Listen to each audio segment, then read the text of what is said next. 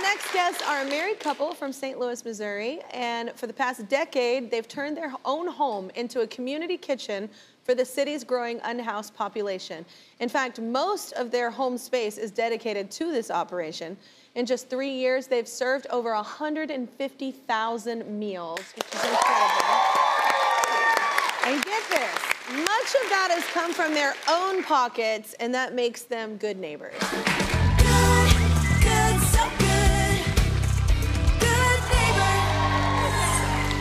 Get it, Jesse. Please welcome Riz and Farah. Y'all give it up for them. So Riz, this is truly a grassroots operation, right? Yes, we founded in 2013, the organization. We were helping the school district, school bags or school supplies or canned food, and slow and steady, we were just putting our own money and already, and then slow and steady, we had volunteers. They started putting their own money for the food and supplies. We don't have any kind of corporates or any kind of donation. And we expanded into helping the unhoused community. We were just really surprised to see the level of homelessness in St. Louis, and talk about the 2020, immigrants that we started around helping. 2020, we saw after pandemic, there was so much food insecurity in St. Louis. And already I believe that already everybody deserves food, shelter, water. Absolutely. And already forget about it. I'm sorry, I'm emotional.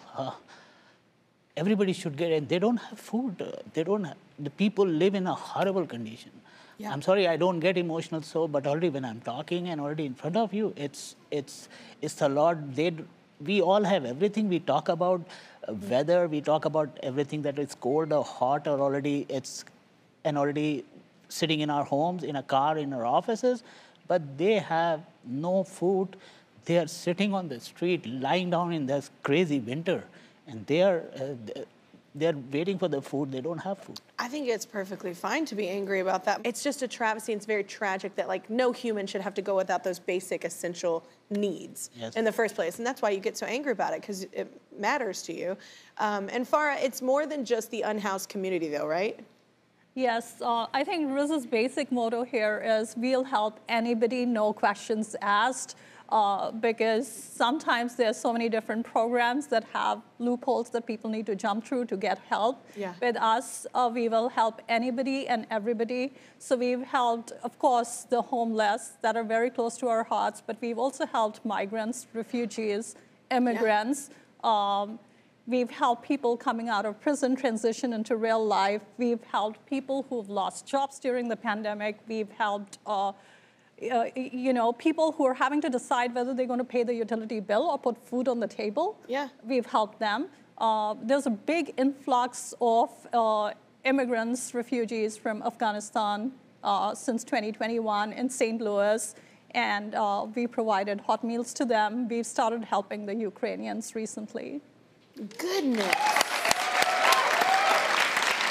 I mean, one, thank you so much for having the hearts that you have, but gosh, it's a reminder that there's so much need out there and so many people would love to help. So I love that we're talking to you and about this organization they all have. So St. Louis is your adoptive home, right? Because you said you got to Missouri and you were just like, wow, I didn't know this existed here. So you're from India, right? That is right. So we both grew up in middle class India, and there was a lot of socioeconomic disparity in our home country. Yeah. And we learned from both our families to give back to the community. So when Farah came in 2005 to do MBA from WashU, and I joined her later, I was in UK, I came back here. I never thought that I'll see that kind of poverty here, people without food and food insecurity. And that's when we thought we have to do something about it. So we founded this organization in the memory of our son whom we lost in 2006. So already, and then we started helping the schools in 2020. The pandemic hit, and every all over the world was on their knees. So already we started making hot meals for the homeless, especially, and anybody in need. We don't ask questions. Anna and Phil, have you ever volunteered at a food kitchen or done anything like this, work like this? In high school, in Washington, D.C., Well, what an important time to learn that as a kid, to really impact other people's lives. I'm so the idea of service as a form of your own I don't know, of getting outside of yourself, and it's such a healing power service. I think even my teenager now, who has a community service at school, I think it gets you out of your own headspace and thinking forward, and it gives you so much hope in the face of hopelessness. I guess that's what's so beautiful about it, and hearing your story is so inspiring, and yeah, it's just extraordinary. Thank you. All right, so your foundation honors someone special, right? So tell us about them. Yes, so our son was a premature baby. He was 22 and a half weeks old when he passed away. And life was pretty dark, right? And I think what you learn through adversity is that you just get up and you do something. We couldn't help our son, but feel like we can help other children, right? So that is why Little Angel is meant for a child. All babies are little angels. They all need help. And we should all try and help any way we can. That was the genesis of our foundation. So we started as a children's foundation. In 2020, we adopted homeless. In 2021, we included refugees coming from anywhere, not just Afghanistan, Iraq, or African countries. They're coming. We've been helping. We don't say no to anyone. Even somebody there is an example of a couple. They came from somewhere from Los Angeles, California itself. They moved. They were living in a car, and already she reached out to me. She was a healthcare professional. She lost everything. She moved to St. Louis. And one day she called me. She Googled, and already she was looking for a food on Sunday, and she said, "Can I get some food?" So when I went there and I gave her, so we were helping that woman with her husband the food for a month. After a month, I got a text from her that, "Riz, I got a job. I don't need any help. How can I pay you back?" And pay it forward. It was very amazing. I told her, the way you can pay, come to the table and serve to the people we feed. I want you. So next month, she's coming to the table and she's going to serve with us. Oh my gosh. What a beautiful thing you started there.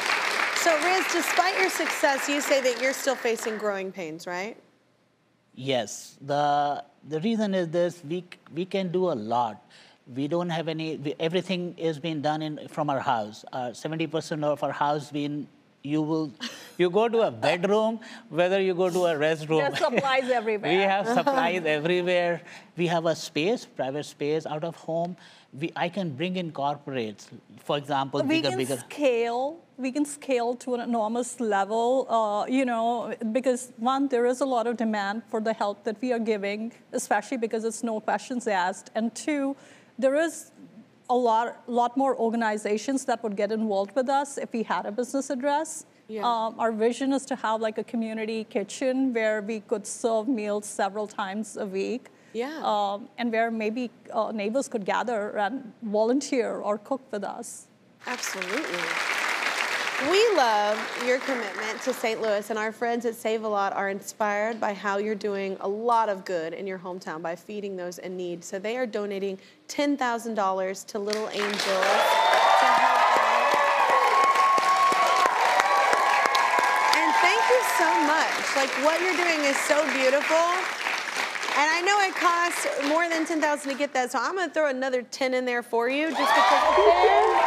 And I think it's so important, and the fact that you don't ask questions and people fall in hard times, and to be able to keep their dignity, it's a beautiful thing. I wanted to add something. Yeah. When I founded the organization, this organization, Little Angels Foundation, is not a faith-based organization, but my vision was that only to bring people from all faith and serve under one roof. So that serving is humanity. Mm-hmm. And that's what if somebody say, "Hey, can I give you $20 or $30 and something like that," I say, "I want you to come and serve with me." Like just now you said that serving gives you something different than you just paying something, right? Yeah, no, I grew up like that. And I guess whatever your faith is, I grew up with my faith saying you should always have a servant's heart.